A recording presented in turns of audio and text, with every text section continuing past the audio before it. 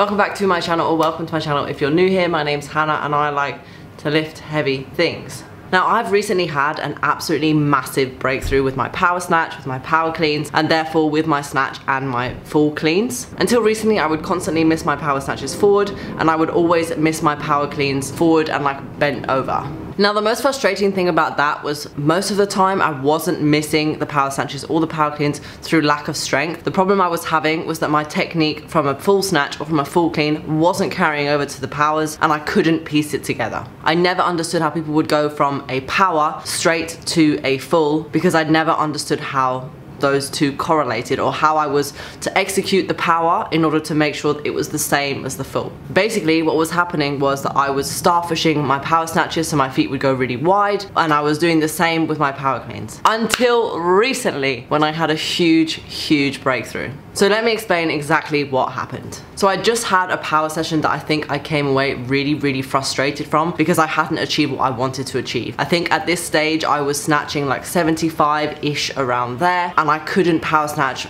more than 60 on a good day. And the same had happened with my power cleans. I couldn't go from a power clean to a full clean, and I was getting really frustrated that that wasn't transferring over. So I came home and I was watching my videos, and I noticed something that was drastically different in my fulls than in my powers. So when I next went into the gym, I decided to warm up and to take like specific notice of what was happening with my body, to see whether I could try and not do or do the thing that I had to do a lot of do's. The thing that I had to do in order to make sure that I would execute the perfect power snatch or the perfect power clean that would directly translate into a full lift. So I warmed up really effectively and efficiently. I took a really long time to make sure that I understood exactly what my body was doing and what I expected my body to do. And then I tried to carry that on with the heavier weights, and that's when it happened. I had an enormous breakthrough. That session, I managed to power snatch over 70 kilos, which was a huge PB for me. I essentially went from having a starfish power snatch to having a really nice, well-rounded power snatch. So let me tell you exactly what I changed, and to see whether you guys can look at your videos and see whether you're doing the same thing. So the thing that I noticed back when I was watching those videos and reflecting on how my session could have gone better was that the way that my hips were moving, going from a power to a full, were drastically different. Now, when I was power snatching, I was sticking my hips and bum back and trying to slam my chest through in order to make sure that it was a power snatch, and I was stopping that weight above parallel. So I would often end up with my hips way behind the bar, my bum sticking out, my chest falling forwards, which just meant that as soon as it got heavy, or as soon as there was a little bit of forward momentum on the bar, I would just lose it straight away. I would never be able to full snatch it because it was way too far forwards, and I would never be able to power snatch it because the technique was just shoddy. So what I ended up doing was taking note of how my hips moved when I full snatched, and trying to make sure that once I had extended,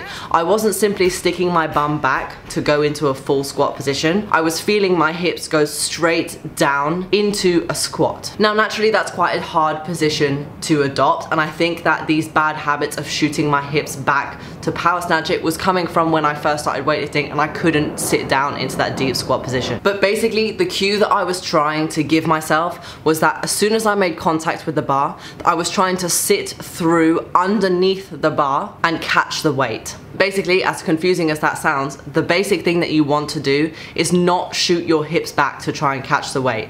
You want to try and sit into your squat instead of sit out of your squat. Now, if you watch this video here, I'm shooting my hips back to try and catch the bar, and I'm shooting my hips back to try and sit into a squat. You can see that this creates forward momentum on the bar and isn't the most efficient way to move around a bar. In this video, I make a drastic difference in that I'm trying to keep my hips under the bar and trying to squeeze into a squat as opposed to leaning back into a squat. And that is the key difference. That is what changed my power snatch. Instead of trying to make a power, make a power a powerful full.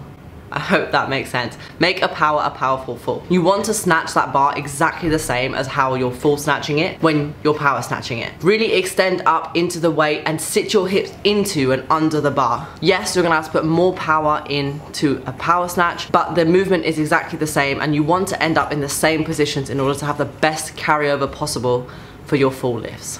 A cue that I found really helpful. I keep my chest nice and tall throughout the whole movement and sit down while keeping my chest nice and tall and sit into the squat. Keeping your chest tall is one of my favorite cues because I feel like it is the most basic yet most well-rounded, most bang for your buck cue.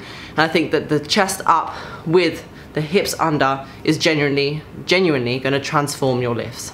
So next time you're watching your videos back, just watch out for the diving of the chest forward and the shooting of the hips back.